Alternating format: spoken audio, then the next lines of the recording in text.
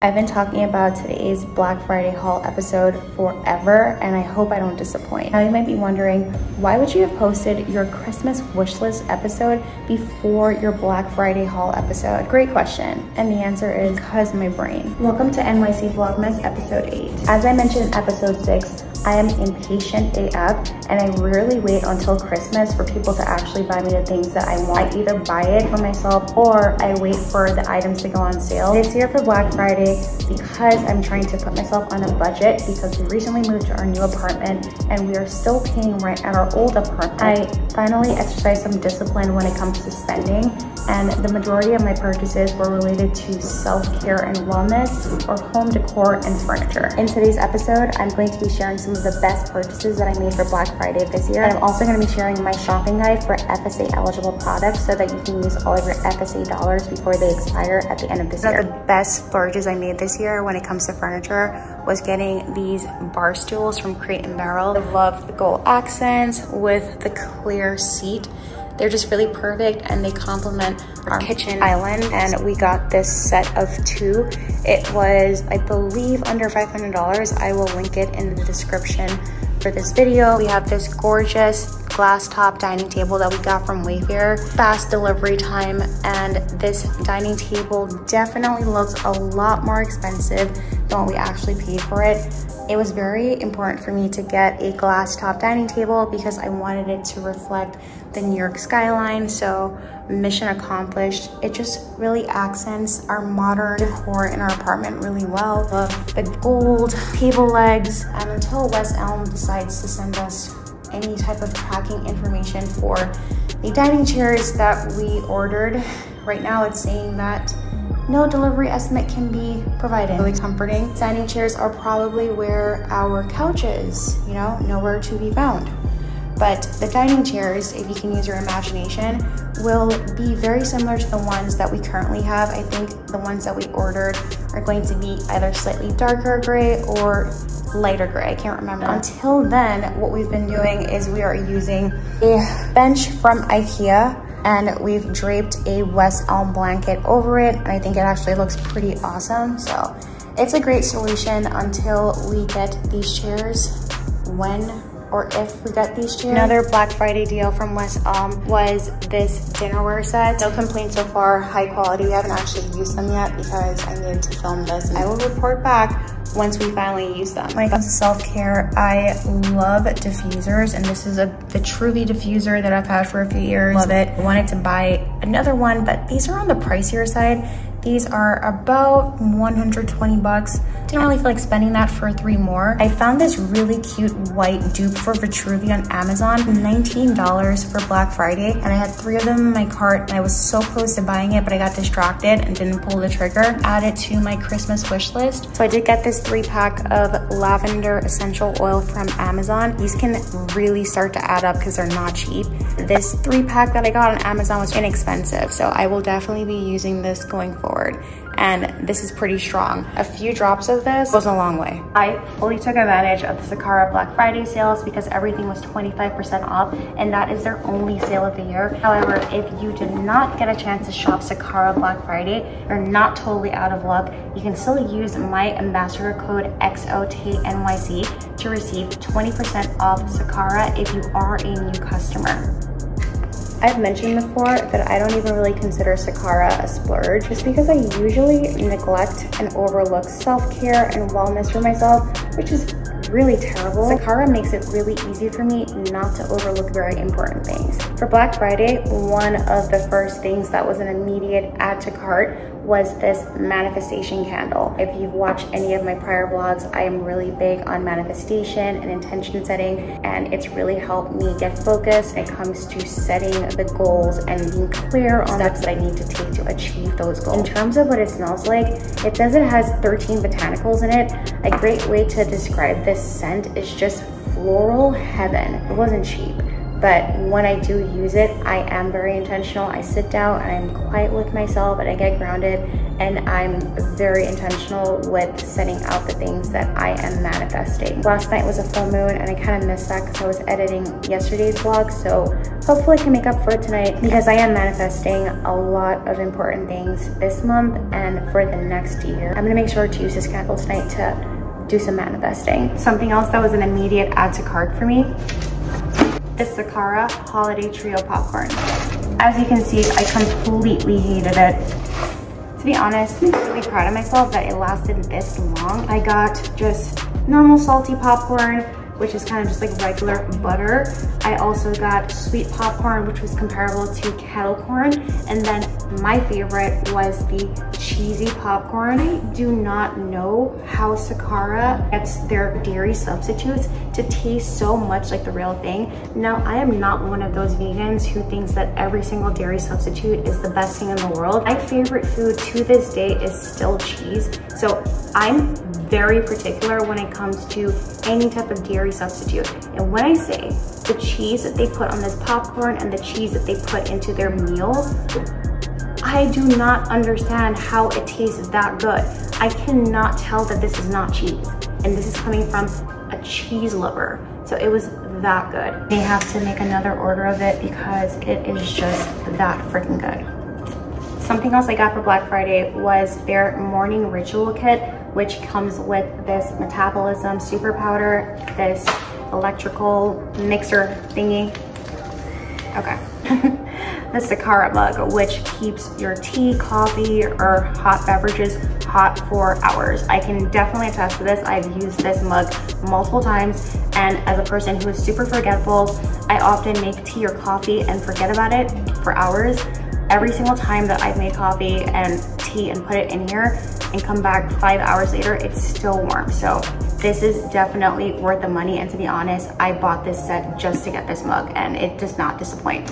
As you can see, I have not opened the Metabolism Super Powder yet, so not talk about that. Tomorrow's vlog, we're gonna be doing a morning routine, so it's a great time to test this out. So stay tuned. Another cool thing about Sakara Black Friday, they allowed us to use that 25% off discount for our meal subscriptions for the rest of 2022. I've said this multiple times, I absolutely love Sakara's signature meal delivery plan. Their meals are delicious and super filling, and I love the fact that they're vegan, so I don't have to worry about what's going into it, how the food is being prepared.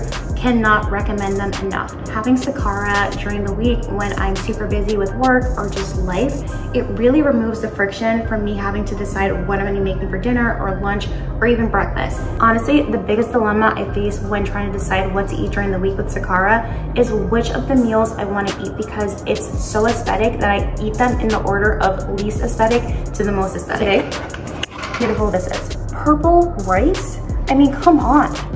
I really sometimes don't even want to eat the meals, but of course I always end up eating them. Their presentation elevates your experience of eating really healthy food.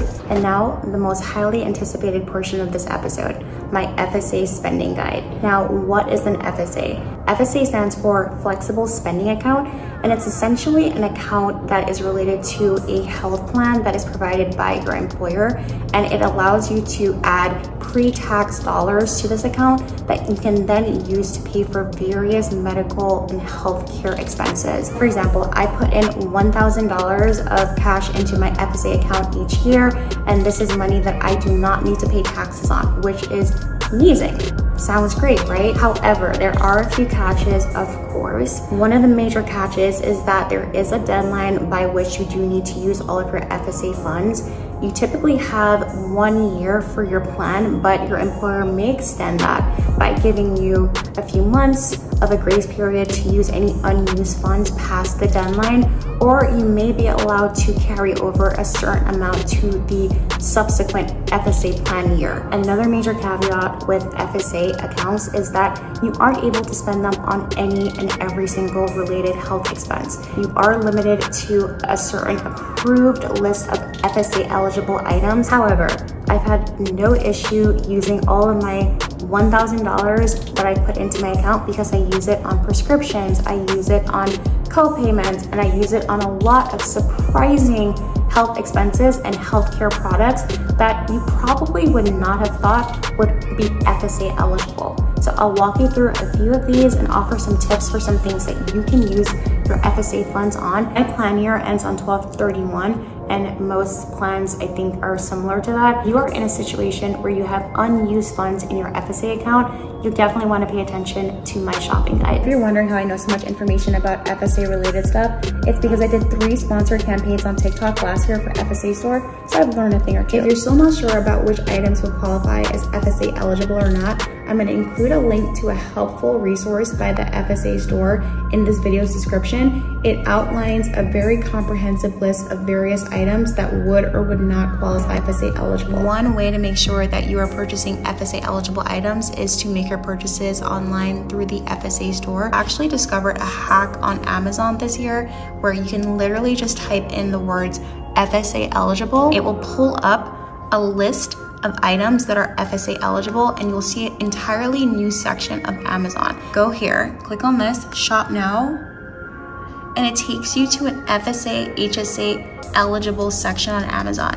I wish they would put it somewhere else that was a little bit more accessible. Now you can see that the items that they will show you for the most part should be FSA or HSA eligible. Roll down and you can see the different categories. There are a lot of things in here surprisingly FSA eligible. If an item is FSA or HSA eligible, it should actually say that on Amazon. Now, as you saw, we have filtered out results that are FSA eligible, but every now and again, you'll still see one rogue item that shows up that does not actually qualify. Always make sure to triple check to make sure that the items that you are adding are in fact FSA or HSA eligible. Hold on, I came across this little diffuser. It's not as aesthetic as the first one that I showed you guys. This might be another add to cart situation. Another way that you can triple check to see that your items are FSA eligible or HSA eligible, you would add your card to Amazon, and then you have this option in the checkout screen to click on FSA or HSA card, and Amazon will tell you the portion of your total order that qualifies for FSA. I've only used my FSA card, so I've never had to actually submit any reimbursements, and I think that's where people tend to run into issues when using their FSA account, because they think that a particular item would actually be eligible. Turns out it's not, and they've already spent the money. So this is a really great way if you do have an FSA card provided to you. The moon looks so freaky right now. This is definitely the time for me to manifest something. I cannot stress how great this weighted eye mask is. This is one of my first purchases from FSA store last year, and it has not disappointed me. I'm the type of person who tends to get a burst of energy at the absolute worst time when I should be winding down, and this eye mask definitely helps calm me down, and it keeps out light so that I'm able to actually try to get sleep a lot sooner. Something I showed you guys in an earlier vlog was this heating pad slash massager. The jury's still out on whether or not I actually really like it. It's not terrible, it's just not as intense as I would like it to be, but you know, it's a convenient heating pad. I already have another one that's really awkward and also blue and ugly, and it's just really hard to use that heating pad because it's just like a small blanket. This one I can at least wrap around my waist, so in that way I do prefer it. Onto the fun stuff. My medicine cabinet is not one of those aesthetic, look how gorgeous my stuff is. We're just not doing that here. I am still very much a grown child, and only in recent years did I actually start even thinking about skincare whatsoever. I think I've just been really blessed with really great genes, and it's allowed me to be super complacent and lazy when it comes to skincare. The majority of the items that you're seeing on this shelf all came from FSA store. So my facial cleanser is from FSA store, my Aveeno cream cleanser and this daily moisturizer also from FSA store, this Epiclear Duo clarifying solution and acne treatment.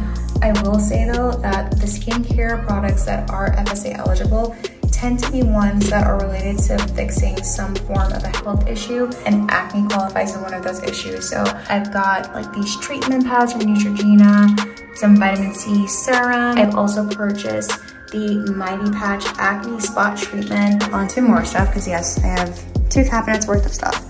Feminine hygiene products are also FSA eligible. This has been the absolute game changer. Makeup remover wipes are FSA eligible, and I got these on Amazon. These were not available on FSA stores. Something else that was surprising that I used my FSA dollars on was this light therapy whitening kit that I obviously have not actually opened yet. Something else that is FSA eligible is this scale. It's like a really fancy scale. I got this year through Amazon again. Nothing against FSA store. I think FSA store is really great if you want to make sure that your items are actually FSA or HSA eligible. There's also an HSA store as well.